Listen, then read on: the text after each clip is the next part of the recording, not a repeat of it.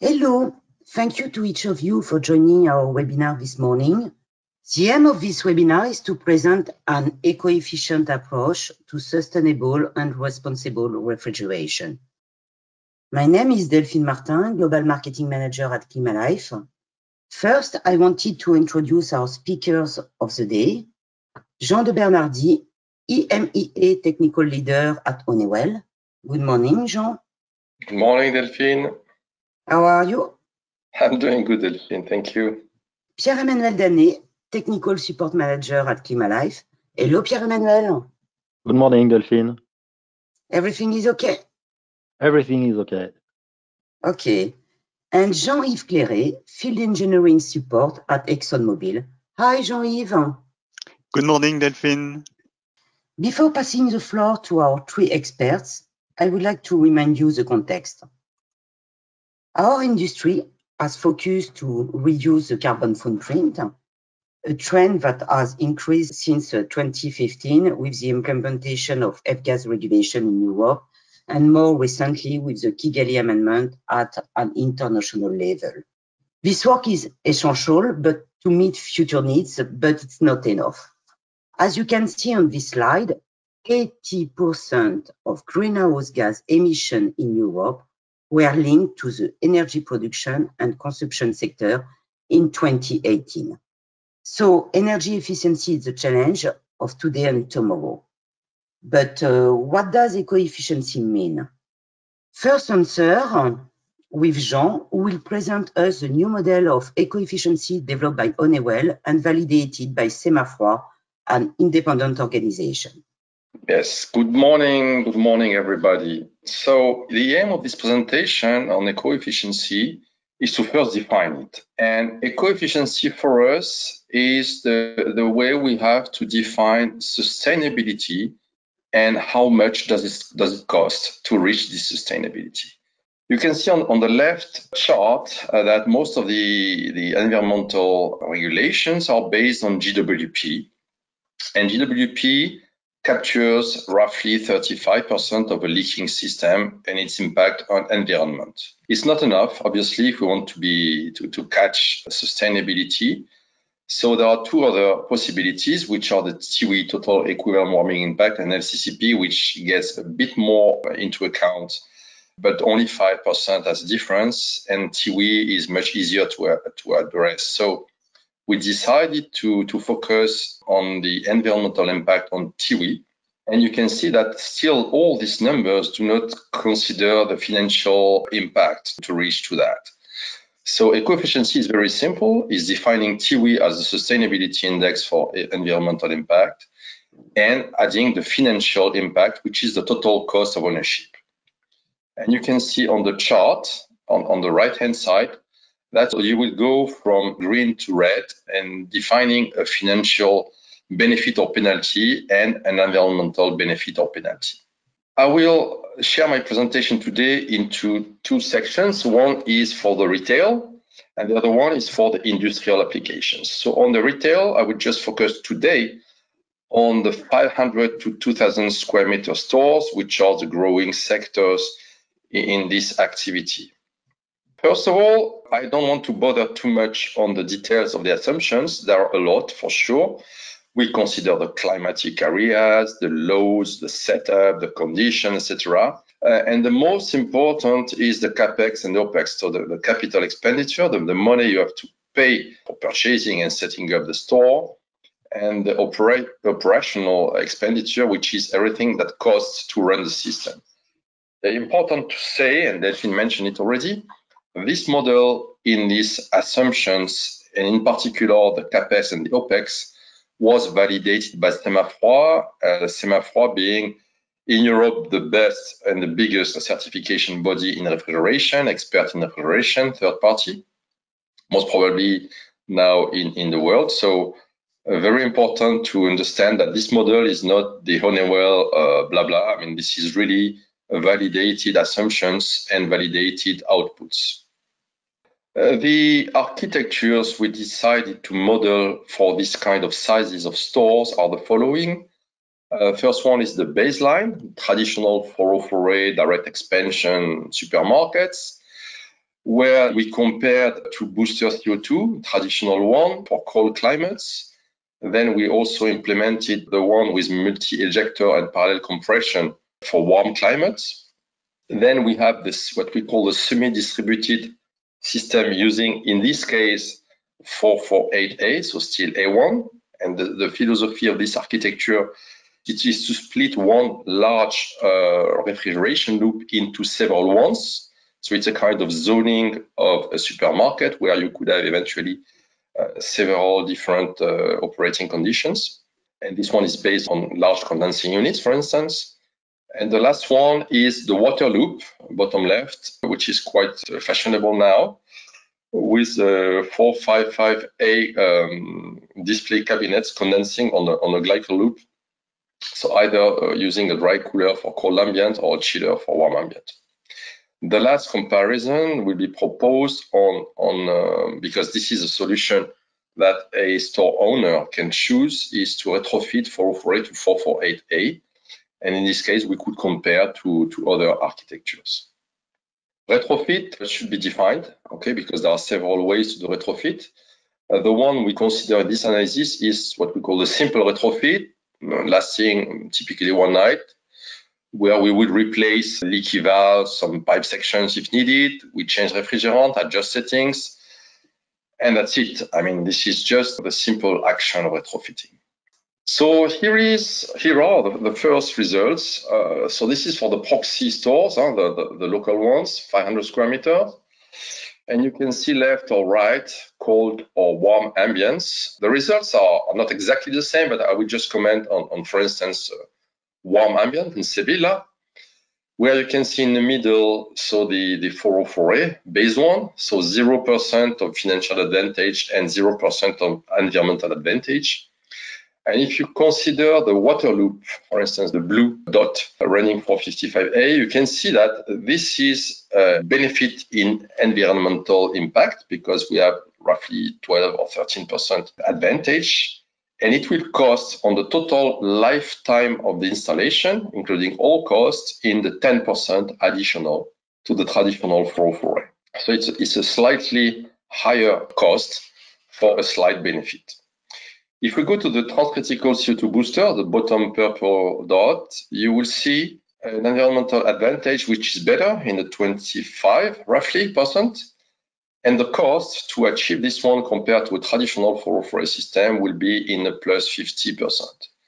So it would cost 50% bottom line to have this environmental benefit.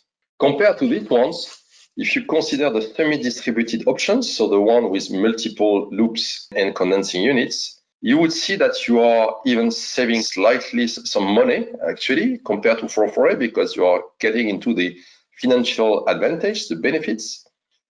But to be honest, this is very similar to 404A, but here it is the best, actually, environmental beneficial, because we are in the 35%, so much better than the other ones.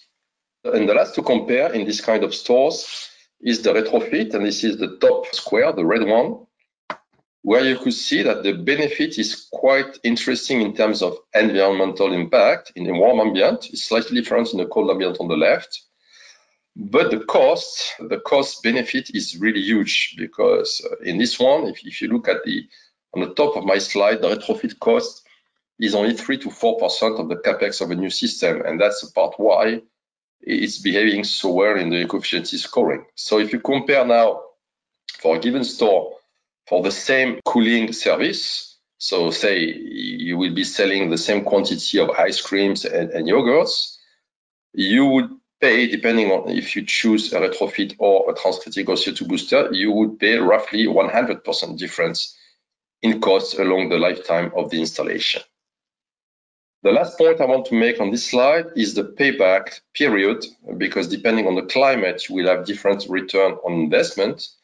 In a warm climate, for instance, because this is the example I'm following now, this is basically 3 years, which means that considering the lifetime of a store that could be around 15 years, you could consider retrofitting, for instance, for stores which are younger than 12 years old. So this defines the fleet that could be considered when looking at this kind of strategies. When we increase the size of the supermarket, the same analysis has been performed, so it makes sense that the results change. And here you can see so we can still stay on the warm ambient, for instance, on the right. The impact, the environmental advantage increases, which is mainly linked to the fact that these formats will consume much more electricity. And for instance, here you can see the transcritical CO2 as a 35% advantage when the semi-distributed is more in the 45, 46. And the cost is different now between all the architectures. Still, semi-distributed is the same like for 4A. And transcritical CO2 is more in the 20% negative penalty, financial penalty actually. And you will see that the comparison to the retrofit is still valid. It's not exactly the same figures, but still the same ranking in the hierarchies. On the payback here, it's slightly different because of the large consumption of electricity. The payback will be faster. And here, in this case, retrofitting will give a payback within 2 years. So the fleet of stores to be considered is around all the ones younger than 13 years old. So this was the ranking, but now we could, because again, it has been validated by Semafroid, so we could consider now using this software, this approach, this model, to put clarity on fears or uncertainties, because we had a lot of discussions with end users. And in this case, people were telling us, okay, but yes, if we consider this ranking, would it be still valid if electricity tariff increases by 50%? What if the carbon tax pops up? What if prices of refrigerant increase? What is, etc., etc.? So we value a lot the sensitivity analysis using this tool because it's a kind of crystal ball where we could vary parameters and see how the ranking between the architectures will evolve. One example here, so this is not exactly the same setup like I shown before, but this is for the sake of this sensitivity analysis. In this case, these are 500 square meter stores downtown Paris. Some of you may know the brand. And they are based on condensing units, so roughly 3 condensing units per store. And in this case, the chain didn't want to consider transcritical CO2, so that's why it's not considered here. So only the retrofit option on the top gray square. You have the new built 448A condensing units, which are the orange triangle. And the same based on 455A, so our A2L with GWP below 150, which are the blue dot. And you can see that we vary the electricity tariff from left to right, from the price we have today typically in France, up to, on the right, plus 50% in this modeling. I wanted to make a comment here that this is already the case. So this could be the evolution along the years, but this is as well the case today, depending on the geographical area of the store, because this is the same repartition of costing we have between France and Belgium, for instance, where the cost of electricity today is in the range of plus 50%. So this approach could be in time or on the territory. And you can see that varying this electricity tariff moves a bit the position of the dots of the architectures, but do not really drastically modify the ranking. So values differs a bit, but the decision made on the initial electricity tariff will be preserved even though the electricity tariff increases by 50%. Carbon tax, for instance, is a slightly different story. So still in the same kind of shops, you can see the evolution from nothing on the left to 30 euro per ton of CO2. This is a model based on the French government project at a certain moment in time. We don't know where it goes, but this was just to see how it could impact on this kind of stores and the architecture's ranking. And you can see that this parameter, even though electricity tariff was not that impacting, this parameter impacts a lot. First of all, you can see all the dots going up to the financial advantage. And this is significantly saying that there is a positive impact of this carbon tax to get rid of 404A, because the more the carbon tax, the more benefits you get from getting rid of very high expensive refrigerant in this case, because GWP is driving the cost of the carbon tax. But the second big conclusion is that if you compare left to right, you will see that the new built, so condensing unit based on 448 or 455A, are finally very similar in cost advantage compared to retrofit. So a higher carbon tax will most probably favor new builds. And in this case, obviously, the 455A shows the best environmental advantage. So this is a big conclusion. The last one I'm showing today is reliability. Very important is to be able to assess how much does it cost when reliability is not always there. So I just wanted to highlight, because we heard a lot in 2019, 2020, issues with transcritical CO2 boosters stopping sometimes in heat wave peaks. And we wanted to assess in the eco-efficiency model, how much does this cost when 1 day of operating income is lost? So on the small stores, the figures given to us by the profession is roughly 10k euro per day. And on larger stores, this is more in the 30-ish, okay? So in this analysis, we don't include the losses of foodstuff because we don't have robust data. But in this case of just operating income losses, we can see that 1 day of reliability issue cost 5% on the TCO, the total TCO of the installation on the full lifetime. This is really huge. So the cost of reliability is for us one of the most impacting driver in the choice of refrigerant architectures. Obviously, the overall financial risk will depend on the number of accidents. Okay. And second, depending on where you are, if you are in a warm area, you might face longer accidents, or you need to size the system properly to really meet the heat waves and the warm ambience, because restarting at high pressure is a big issue. Just a fast one for those who believe it never happens. This is a summary. I won't go into the details. I will let you read through. But Frigoris.fr, a French contractor site, made a survey of what happened in 2019 in France. And you could see that, I mean, it really happened. And in some cases, it was really dramatic. So the analysis we made is absolutely relevant and should be a part of the choice when you choose the architectures. On the eco-efficiency, we have developed, because I just show you a few examples, we have developed a full calculator for retail where you could really tailor the eco-efficiency analysis on your own setup. So it can be really tailored to everything, including the type of cabinets. I mean, everything can be modified, and it will automatically generate your ranking that you can see on the right. And as well on the bottom, you can see that it will separate in kind of analytic mode for each CAPEX, OPEX, service, CO2 footprint, etc. You can go down to the euros for each fold of spending. So it's a very interesting tool that will be available in our distribution. So Climalife will have the access to this one to help you sort and eventually discuss on your needs and decide for new architectures for the future. Now, the second part of my eco-efficiency application is an industrial case. So in this case, we had a different approach. We made a validation on measurements on site. We had the opportunity a few months ago to make a back-to-back measurement comparing ammonia chillers to 1234ZE chillers in Apple storage, a very large one, 15,000 tons of storage in the cold room. So what happens is that in the machinery room where there was 4 ammonia chillers, 3 of them were replaced by ZE chillers. And these are comparable technologies, screw, inverter. I mean, this is really comparable. And we kept 1 ammonia chiller for comparison and measurement.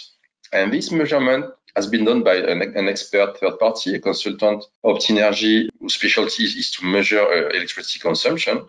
And they compared the 2 chillers on the same load, measuring all the electricity consumption and comparing the efficiencies of the 2 chillers. So what we did is that from there, we built the eco-efficiency model, which is now validated by third-party measurements in this case. So on the left, what you can see is exactly the same comparison like I did for the retail. You have here as a reference, the baseline being the ammonia chiller in the middle, and the ZE chiller is the green squared according to the measure made on site. So you can see that this chiller gives in the 25% environmental advantage and about the same in financial advantage. So this is really a massive improvement in terms of environmental impact and financial advantage. So this is what I meant when I said we define sustainability and we define the cost to reach it. I made my first trial on the right-hand side, so sorry for that. This is the very first we did, but I wanted to show that what could be the next steps of this approach of eco-efficiency. We try to figure out what is the insulation impact on the eco-efficiency, because insulation is obviously something to consider to increase eco-efficiency score of any installation.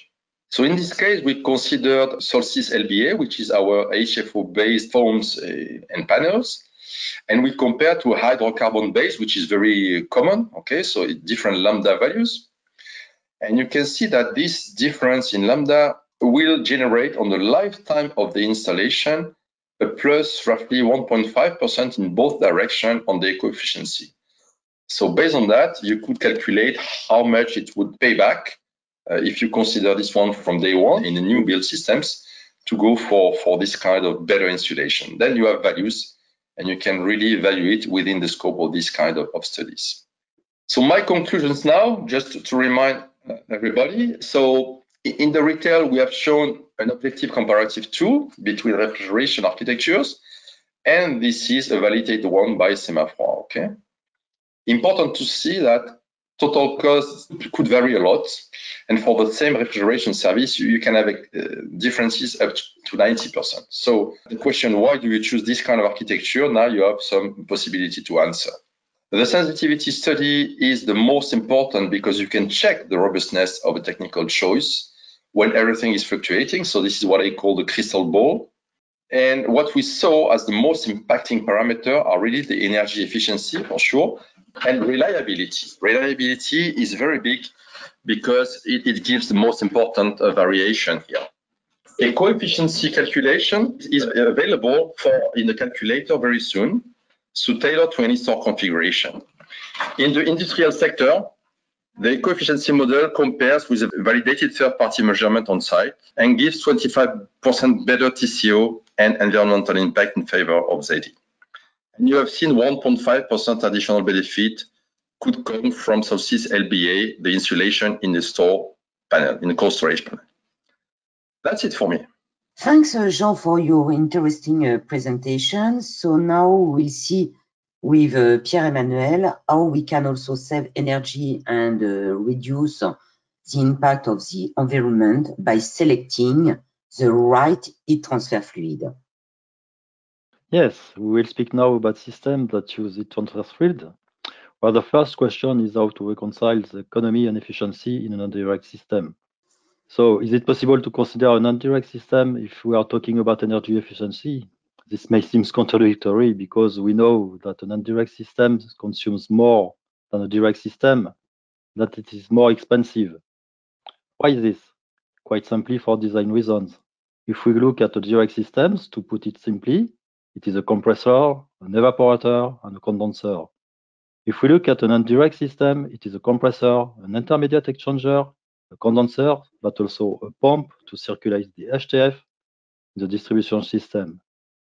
So you have more material and also bigger pipes with, of course, more insulations. More energy is needed to compensate for losses during the transfer to the intermediate exchanger and to power the electric motor of the pump. On average, for every additional degree to reach the same application's temperature as a direct system, there is an additional 2% consumption on average, which is not insignificant. Overall, this will represent an increase in consumption of 15 to 25% and possibly as much as 30% compared to a direct system. To fully understand the principle, if application's temperature should be 0 degrees Celsius, the evaporating temperature in direct expansions is -5 overall. With an indirect system, for application at 0 degrees, HTF medium at exchanger outlet is -5, HTF medium at exchanger inlet is -10, so evaporating temperature is -15. 2% for each additional degrees. Here we have 10 cases of difference. That can mean 20% more consumption. The gap is real, and it is very important to be aware on this fact. And of course, this loss of capacity means we have to manage the choice of the HTF. The choice of the HTF is essential when the objective is efficiency. Several bases are available. The best HTF is water, but with its limits, freezing point at 0 degrees. There are saline solutions, which requires faultless control of the water tightness on the circuit, because if you have leaks, you will have some risk of corrosion in a short time. We have glycol solutions that have been used for decades, but based on a non-renewable resource. We have low pressure organic fluids such as 1233ZD, for example. And finally, the latest generation of HTF, plant-based, are totally renewable resource. HTF, a plant origin, what is this? We have a plant from which we extract a raw material similar to sugar. After fermentation and refining, we obtain the compound we are interested in, 1.3 propanediol. Let's have a look now on the life cycle. The environmental balance sheet for the production of green 1AO is very interesting compared to synthetic propanediol or propylene glycol. Indeed, from the cradle to the door, that is at the start of the installation, greenhouse gas emissions during the production of 1.3 propanediol bio-PDO are reduced by 40 or even 50% compared to the other base, such as propylene glycol. Energy consumption during production is also reduced by up to 50% compared to other bases. Of course, all these reductions are beneficial for our planet. From an application point of view, what are the characteristics of green NaON? As you can see on the graph, it has a viscosity between that of MEG and MPG, but it is much lower than that of the MPG, with a difference that increases as soon as temperature goes below minus 15. For applications that require a non-toxic HTF, with green 1AO, you can reach lower temperatures and go where you cannot with MPG, which forms a crystalline slurry. Now, let's compare solution with an equivalent freezing point of minus 30 degrees Celsius. You can see on the graph that the difference in viscosity are 22 centistock compared to 38 at minus 10 and 43 compared to 78 at minus 20. This is between 42 or 45% in favor of green 1AO. What are the benefits of such large gap? The most important benefit is the impact on energy consumption that we have on the system. First case, let's compare the MPG and green 1AO with a constant flow at the pump. For solution with freezing point at minus 13, the difference in consumptions in favor of green 1AO will be 3%. For solution with freezing point at minus 30, the gain will be 7%. It sounds good, and we could stop there. But let's go a little further. So, Pierre-Emmanuel, if I understand well, we can save energy just by changing the MPG with green 1AO. Yes, Delphine, we can do even better if we make some adjustment on the installation. We can see on the next slide what type of adjustments are beneficial. So let's keep the same concentration and act on the volume flow rate. A 2% reduction in the volume flow will double the energy saving. It goes from 3 to 8% for protection at minus 13 and from 7 to 12% for protection at minus 30.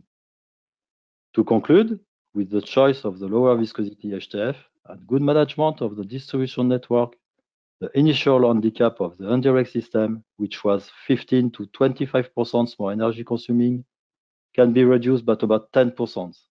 These elements make it perfectly legitimate in your choice of solutions. And you can see here some realization of green 1AO. The first one in Spain is a soup manufacturer who simply tells us the result exceeded our expectations and those of production team. The characteristics of green 1AO are true. We have seen that it is far better than any other glycol. Without any doubt, it is the best heat transfer fluid currently on the market. The second one in France is part of Danone Group, who manufacture baby food, which they pack into jars, and they tell us. We choose Green 1AO also for its performance as a heat transfer fluid. With the low viscosity of Greenway, the site opted for smaller case B pumps, which offer significant energy saving. The fact that we have reduced pressure losses by almost 30% is impressive. Now, your role as advisor and professional in thermodynamics is essential for the future sustainability of our industry. Thank you, Pierre-Emmanuel. So we can have an eco-efficient approach by choosing the right architecture, the good heat transfer fluid. What about lubricants? How can we also be more efficient? Thank you, Delphine. Good morning, everybody, and thank you for this opportunity to share mobile expertise in the field of refrigeration. The correct choice of lubricant can be a key contributor to the potential efficiency of the installation. Of course, the lubricant itself does not create energy. However, it can have a significant role to reduce any energy loss. Producing cold by using compression plays a major role in cold energy production. Refrigeration compressors require the use of lubricants. I will not today cover the general features of compressor oil. I will highlight the key lubricants one, which are having a major role in the efficiency of the refrigeration system. The main question is, where is the oil mostly contributing to this goal of energy efficiency? We know the answer in the compressors and in the evaporators. The main features of a refrigeration oil are, firstly, its resistance to motion, or more commonly called its viscosity. The lower the viscosity, the lower the primary energy required to put equipment in motion, as also demonstrated by Pierre-Emmanuel with the viscosity of the heat transfer fluid. There is obviously a limit to which viscosity can be lowered, as the oil film can be broken, which then can lead to rapid and premature degradation of the compressor. Secondly, the traction coefficient. This is the way that molecules in the lubricant slide across each other under high shear and pressure, not to be confused with the friction coefficient between two pieces of metal in relative motion. And thirdly, the cold properties of the lubricant, and especially the fluidity at very low temperatures, can contribute significantly to improve the efficiency of the evaporators. ExxonMobil have developed advanced polyolesters and polyalpha-olefin-based molecules to lower traction coefficients compared to conventional polyolesters and mineral oils, as we can see on those graphs. For a given viscosity grade, the lower the traction coefficients, the lower the primary energy to be required to do the same work in a machine. We all know that having oil in evaporators leads to lower evaporator efficiency. In this white paper from Grasso, reporting the negative impact of oils in evaporators and how equipment technologies and adjustments could fix some of the issues, we can see that the thickness of the oil layer, which sticks to the wall of the tube, is a function of the viscosity of the lubricant. It is reported that even at -Celsius, which is generally the temperature target for some positive cold application, the impact of a contamination of the liquid ammonia with oil could lead to 25% heat transfer loss and to a COP reduction of more than 4%. In order to illustrate the impact of the cold properties of the lubricant at the evaporator levels, ExxonMobil has measured the viscosity of different mineral and synthetic oils available on the market over a range of low temperatures. This is the data which are reported in the table.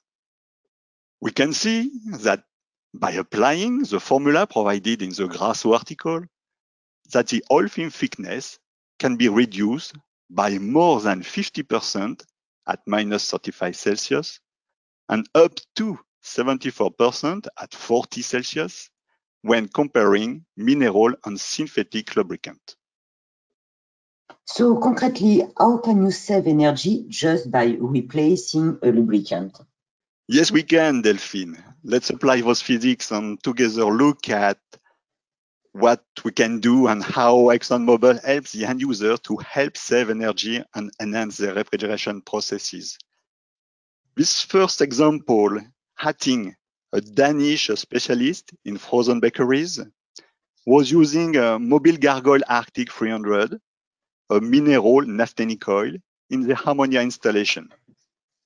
In order to assess the benefits of a switchover to mobile synthetic technology, a very comprehensive program was established between this customer, the Danish government, York, the refrigeration company, and Mobil.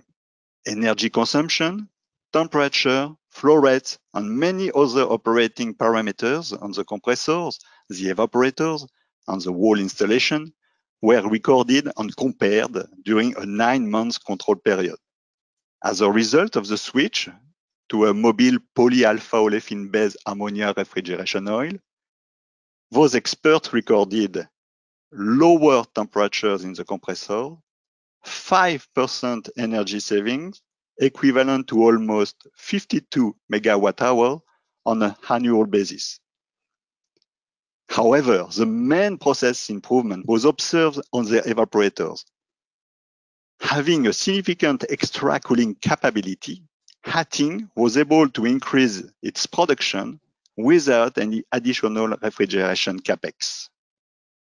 We have several other examples. We're still in the ammonia sector, where negative temperatures to produce frozen goods are commonplace. This plant had been using a competitive mineral oil to lubricate the Howden screw compressor with no reported concerns for many years. We had been approached by this plant after they switched their production originally from Monday to Friday to 24/7. They were obliged to stop their production due to an important loss of efficiency in their evaporators. They also challenged us in asking not to overhaul their compressor in order to change seals while changing lubricant technology, as they could not stop their process. We therefore recommended to drain the oil in service and refill with Mobile Gargoyle Arctic SHC NH68, a blend of polyalpha olefin and alkyl benzene. As a result of this switch, the customer observed improvements of the efficiency in their evaporators, and they were able to resume 24/7 freezing operations. As illustrated in the table on the right, the viscosity at minus 35 Celsius of the mineral oil is about 3 times higher than the one of the recommended synthetic lubricant. Compared to mineral oil, the synthetic oil trapped in the evaporators was easily drained and recovered, significantly improving the heat transfer. This customer resumed his capability to produce 24/7 thanks to the switchover to a more advanced mobile lubricant. This CO2 ammonia cascade for this slaughterhouse is another excellent example of freezing evaporator efficiency, leading to added value benefit. Some years ago, ExxonMobil and its distributor replaced a competitive conventional polyester oil used in the CO2 piston compressors by an advanced polyester technology, Mobile SHC Gargoyle 80 POE. We later replaced the competitive mineral oil used in the ammonia screw compressor by a mobile synthetic polyalpha olefin oil during overhauls of the ammonia screw compressors. Having a 2-year baseline with competitive lubricant, the customer was able to progressively obtain the following benefits after 2 years with mobile lubricants. 14% energy efficiency increase, and a significant increase of the availability of their freezing tunnels, which helps them to debottleneck their freezing process without any additional investment nor changes on their installation. When we have analyzed those results, we found that those achievements have been obtained due to a lower oil carryover to their evaporators and lower temperatures on their CO2 compressors.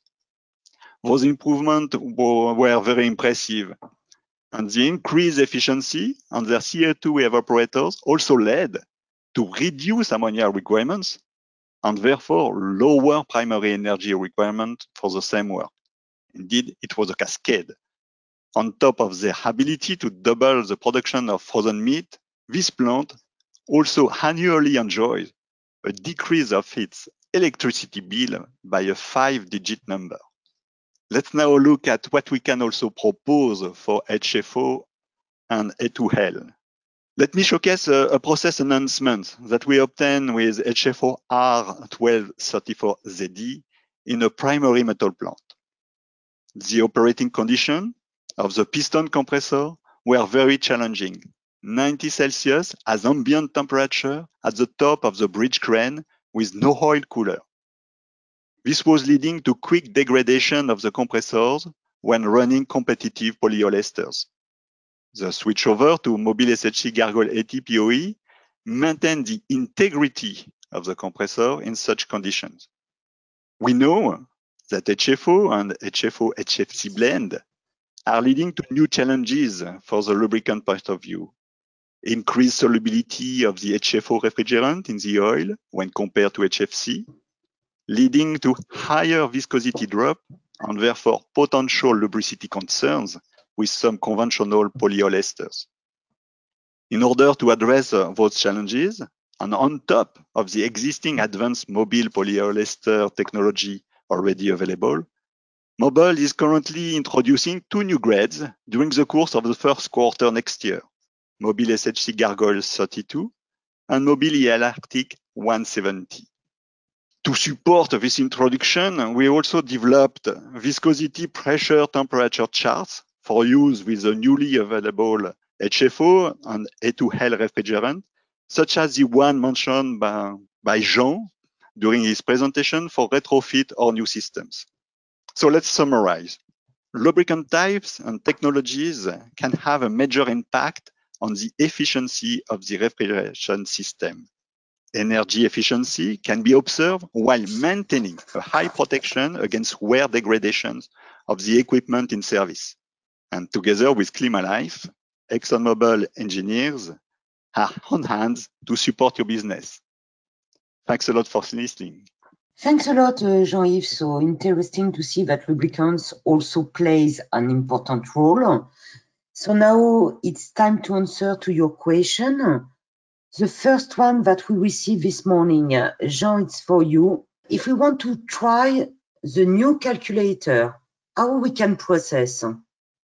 Okay, so this calculator will be available to our distribution network beginning of the year. So if you go to ClimaLife, you will be able to find somebody there who is trained and able to tailor a coefficiency model for the retail segment for you. Absolutely no problem. Okay, so it will be available first for retail, for supermarket, and in the second part, we can do it also for industry? Yes, this is the steps we are following now, yes. But the first complete model will be on the retail, and then the other module will follow. Okay, thank you, Jean. Another question for Jean-Yves. Can you tell us, in practice, how do you manage a switch over from a competitive oil to an advanced mobile brand lubricants? Thank you, Delphine. That's a good question. When we want to improve the efficiency of the installation by just changing a lubricant, we need to do some preliminary work. And it is a common task for us. We shall first check if the competitive oil is compatible with the lubricant that we propose. And in the case of refrigeration oils, it's mainly the case. But we have a lot of compatibility studies in our technical database. It has an impact on how we want to clean or to flush the system. It's also important to know the cleanliness conditions of the compressor, and also does the compressor suffer of oil deposit? What does the last use oil analysis of the competitive lubricant in service tell us? So when we have all this information, we can either recommend a simple drain and refill at any time of the compressor life, or if we shall schedule the oil switchover during an overhaul of the compressor. It may require cleaning, it may require seal changes, and seals are very sensitive to the oil technology.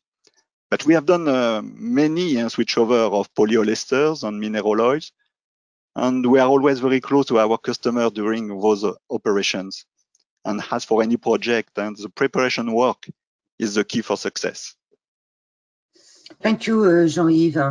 Another question, it will be for Pierre-Emmanuel. Why should we choose an indirect system in the end? Okay, it's a good question. The chiller is more compact, that requires less space with a lower refrigerant charge.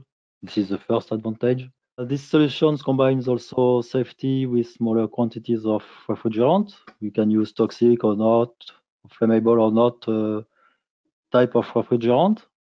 You reduce the implementation constraints with simply maintenance, leak detections, temperature control, easier and more efficient defrosting. And of course, all of this combined with good governance allows us to optimize in order to be more efficient. For that, several levers are available. We have the possibility to operate during peak hours to store at lower cost. You can have a good management of distribution networks. And of course, the last point and the most important is to choose the right HTF for the application. This choice is the key to success. Okay, thank you, Pierre-Emmanuel. So, Climalife, Honeywell, and ExxonMobil, thank you to each of you. We will respond very quickly to any question not covered during this webinar if we receive it. If you want to contact us, do not hesitate. climalife.uk@climalife.dawn.com. Thanks again, and I wish you a very nice day. Bye-bye.